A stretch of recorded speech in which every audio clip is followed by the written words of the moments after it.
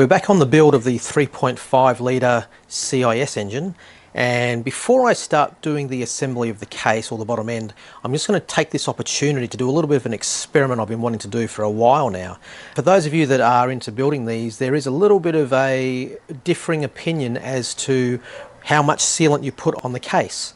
So what I'm going to do is, while I've got this fresh case that's ready to go, is I'm going to actually use it as a test subject. So I'm just going to take the case apart. So the bone of contention is, do you apply the Loctite 574 or whatever sealant that you're using to these web areas? So the crankshaft runs through here in the main bore, your through bolts run through here, and there is some differing opinion as to whether you're supposed to put sealant on here. Yeah, so what I'm going to do is I'm going to bolt the case together. I'm going to give it a nice dust over and a clean, etc. I'll bolt it together, and I'm going to measure a couple of the journals in here. I've already sized the case, so I know that the case is good for assembly. But all I'm needing to do here is I'm going to measure the journals with no sealant. Then I'm going to pull it apart again and apply 574 to the mains, bolt it together and torque it to spec again, and then measure the journals again. And I want to see whether there is a difference in diameter of the main journal. Okay, so I've put the case together dry. There's no sealant between the main journals, and I sort of just took the opportunity to also install my intermediate shaft, because I couldn't remember whether I'd actually done this test before, and then I found my notes, and yes, I have, but I just wanted to make sure that I had a nice freely turning intermediate shaft, and if I put my hand in through the bottom and grab the end of it, you can see it turns nice and freely. And yes, I do have all the nuts installed. Okay, so I've torqued the entire case. Now this probably isn't necessary for what I'm going to do, but I'm going to pick one journal, and it's going to be my number 7 journal, and I'll set my bore gauge up to 0 it on the number 7 journal, and then I'll pull the case apart and I'll put some Loctite 574 and I'll torque it all back together. Now I don't think I need to put 574 on all the journals. I don't think the case is going to be doing that. We're really just going to see whether it affects the bearing clearance on number 7 at all. And in theory, I probably don't even need to install all the through bolts. It's probably just the through bolts on that particular journal that I need to install. But let's pull it all apart. Well, actually, before I do, I'll just try and set the camera up to show you my bore gauge. Just one sec. Focus. Okay, so I hope that's in focus. I can't really tell. But I'm just going to move so you can see that it's just approaching the 0 and back.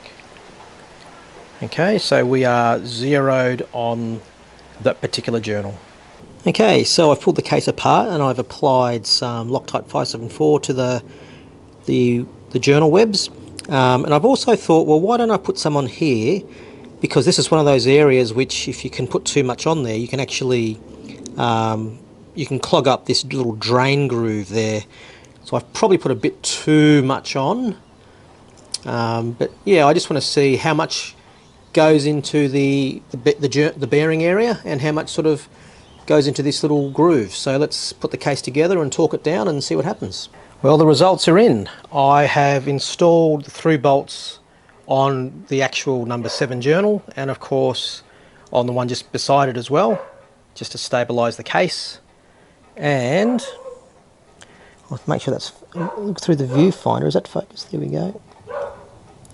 So that's in millimetres, that's metric, so I've got 0.01 greater clearance. So it's not quite half a thou, but that's very measurable. Alright, I might just install another through bolt to see if it makes a difference. Just give me a sec. Okay, so even installing a second set of through bolts didn't make a difference. I'm still at, oh, focus. Yeah, 0.01 of a millimetre.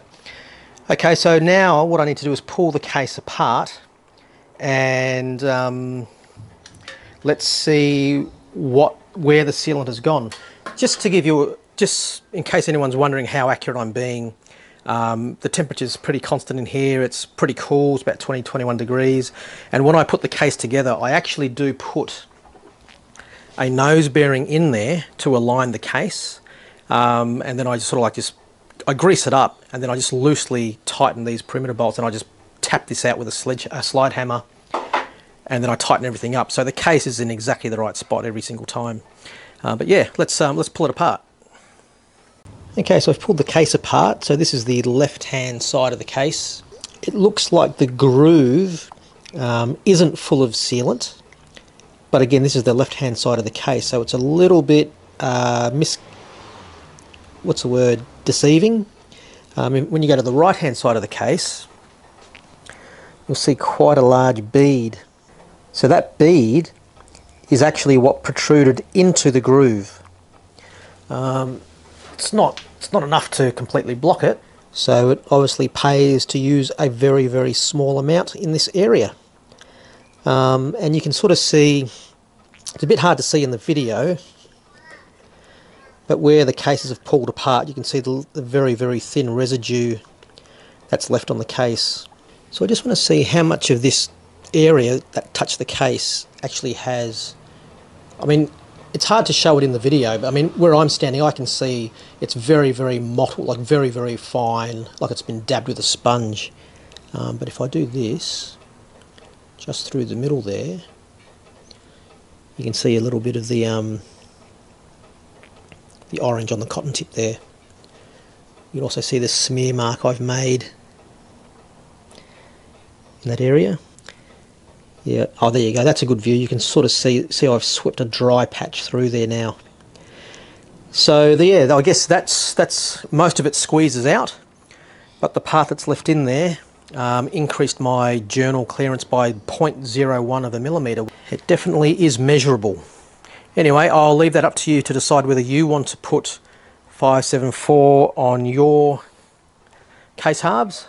Yeah, but anyway, I hope you liked the video. If this was at all interesting or at all helpful, please do me a favour and like the video and comment down below, because I think comments are what sort of help videos get discovered on YouTube and its dreaded algorithm. Alright, thanks for watching. Bye.